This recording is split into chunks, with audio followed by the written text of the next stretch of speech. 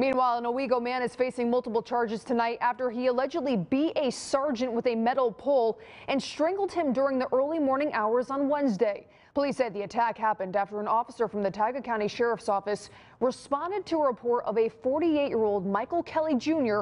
attempting to break into a car on North Avenue in the village of Owego. According to police, the officer tried to get Kelly out of the damaged vehicle, and that's when Kelly Jr. attacked the officer with a pipe. Kelly Jr. faces assault charges and further court dates are pending.